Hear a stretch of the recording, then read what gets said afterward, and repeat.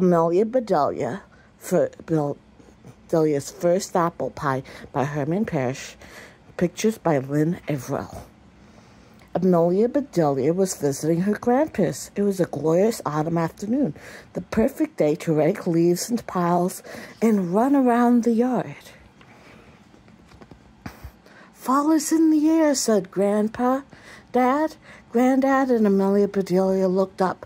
"So are the birds," said Amelia Bedelia. "Yeah, V-W, what are they trying to spell?" Just then, Amelia Bedelia's grandma came outside. "Quick," said Granddad, "look busy." But it was too late. "Hey, lazybones," Grandma said jokingly, "if you're just going to stand around, I've got a job for you." "What do you need?" Granddad asked. "Apples," said Grandma. "I made pie dough. If you'll get some apples, I'll teach Amelia Bedelia how to bake an apple pie." Grandma's apple pie was Amelia Bedelia's favorite. "Hooray!" she yelled. "Race up you to the car." She started to run, but tripped over a branch and landed right in the pile of leaves. Whoosh! "How was your trip?" asked Granddad as he helped her up. "Fun," she said. "Fall is in the air and on the ground, too." Granddad smiled and said, "Watch your step." Amelia Bedelia tried to watch her steps, but it made her dizzy to look down at her feet all the time. Amelia Bedelia and Granddad were already in the car when Grandma called out, "Be sure to pick up Granny Smith." "Who is Granny Smith? Is she helping us make the pies?" Amelia Bedelia asked. "You bet," Granddad said. "We couldn't do it without her." Amelia Bedelia and Granddad drove into the country. "Your supermarket is far away," said Amelia Bedelia. "We aren't going to the supermarket," said Granddad. "We're going to we'll get our apples on the farmer's market." "What?" asked Amelia Bedelia. "Do you need to buy a farmer?" "No," said Granddad, laughing. "The apples are much fresher." "Apples are good for me, right?" asked Amelia Bedelia. "Oh, yes," said Granddad. An apple a day keeps the doctor away. They're good for your teeth, too. Folks call them nature's toothbrush." "Hey, Granddad," said Amelia Bedelia, "if I eat an apple a day, I won't have to go to the doctor or dentist ever again." Granddad smiled. "I wish it worked that way, Pumpkin," he said. Granddad picked up a bright green apple, polished it on his jacket, and tossed it to Amelia Bedelia. "Nice catch," he said. "Meet Granny Smith." Amelia Bedelia took a loud, crunchy bite. "Granny is yummy," she said. Baskets overflowed with red, yellow, orange, pink, and green apples.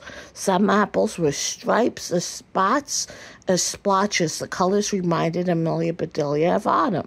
While Granddad chose apples to buy, Amelia Bedelia read the names out loud. One kind was called Delicious, but they all looked tasty to her. And the different types are Duchess, Pink Pearl, Northern Light, Granny Smith, Delicious, Golden Nugget, Royal Gale, Blaze, Winter Banana, Greensleeves, and Black Twig apples. When they got home, Grandma went right to work coring and peeling the apples. Amelia Bedelia measured to see which was the longest. Grandma cut each apple into 2 pieces, then into 4 pieces, and then into 8 pieces. Finally, she sprinkled sugar and cinnamon on the slices. Next, Grandma pulled out all of her pie pans, hunting for just the right one. Amelia Bedelia found a tiny pan. "Is this a toy?" she asked. "No," said Grandma. "That is a real pie pan. It's just really small." "Ah, here's the one I want. Now, please get me a little flour, Sugar Plum." Amelia Bedelia spied a small flower in the windowsill, and she picked it up. "Here you go, Grandma," she said. "Thanks, sweetie," said Grandma. Then she showed Amelia Bedelia where she kept the flour she used for baking. Grandma rolled out the dough, and it got flatter and thinner. It got rounder and bigger. Grandma said, "Careful, watch your fingers." Amelia Bedelia took her hands off the table. She watched her fingers very carefully. They looked pretty boring. She wondered why she had to do this to make an apple pie. "Now we need a sprinkle of flour," said Grandma.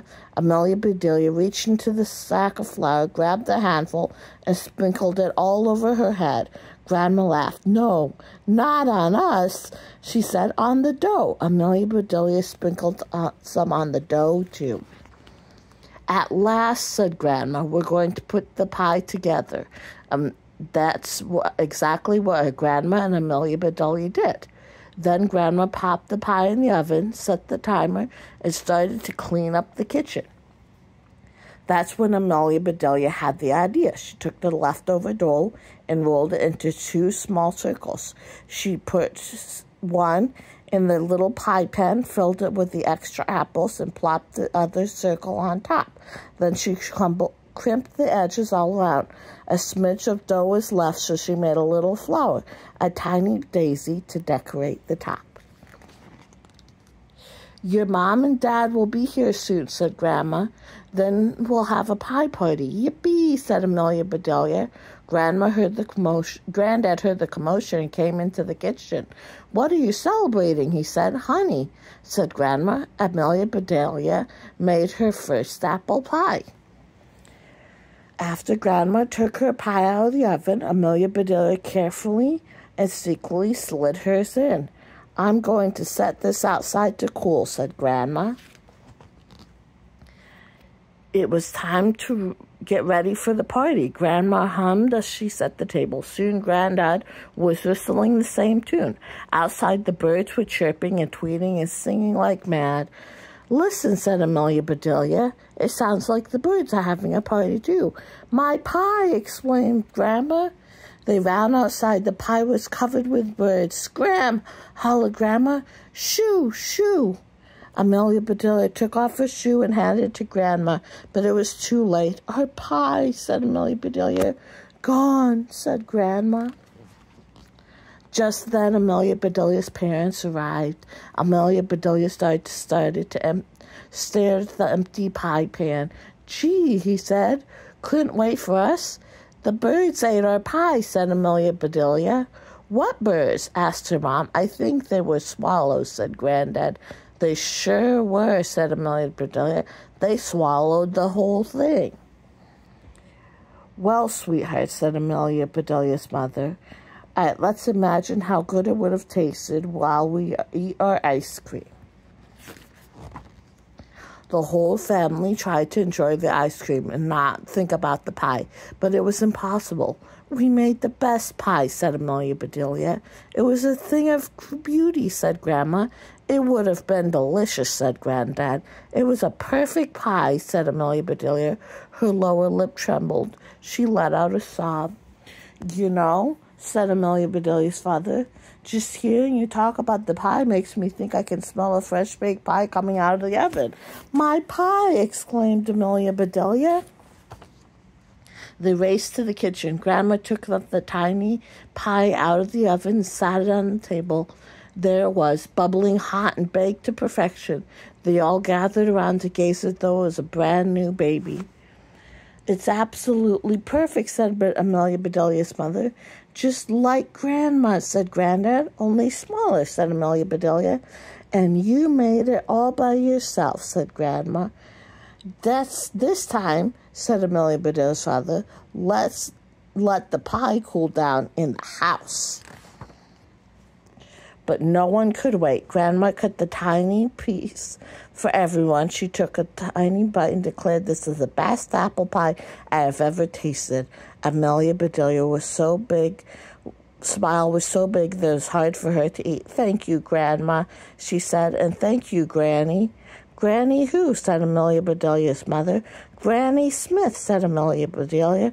"She made all of our apples in the first place."